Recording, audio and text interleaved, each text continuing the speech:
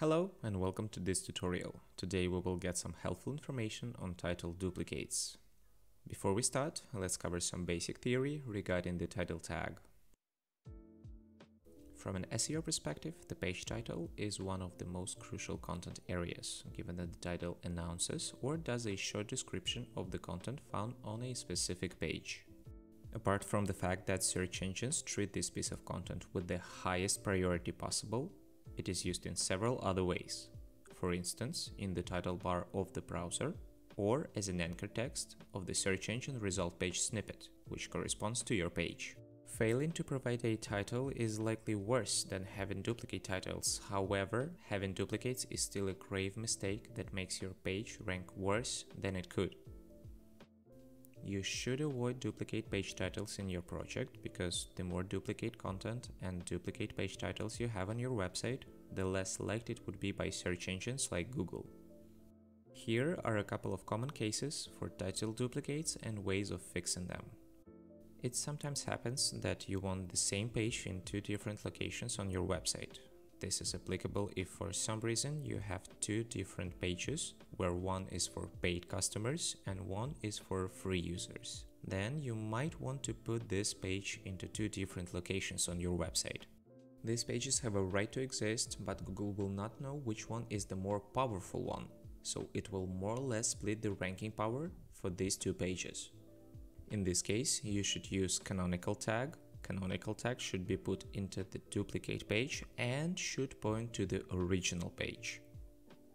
If the original from our examples above should be the page in the paid customers folder, then canonical tag needs to be found in the page for the paid customers folder. Two or more pages share the same title, but the content is different. If you have two pages with different content but the same page title, you should think about putting titles that are more specific.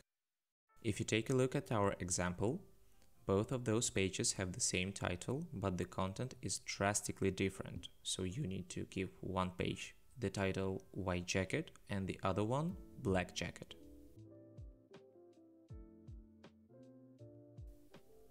Our next example covers the case where all news, blog or shop pages have the same title. On many blog websites, you can see that all pages with a blog article have the same page title. Just take a look at our example here. In this case, your content management system will most likely create the page title on its own and call all articles the same. This is a bad practice because of the lower page rank for the individual pages, and because you can use some more relevant keywords and rank better. You should configure your content management system to put H1 as the title. And our last example will cover the pagination. Often you will see blogs or e-commerce websites where you can just browse through so-called pagination pages. Search engines will see such pages as the same, especially if they all have the same page title. For example, Google sees such pages as completely identical. In this case, you should use no index tag.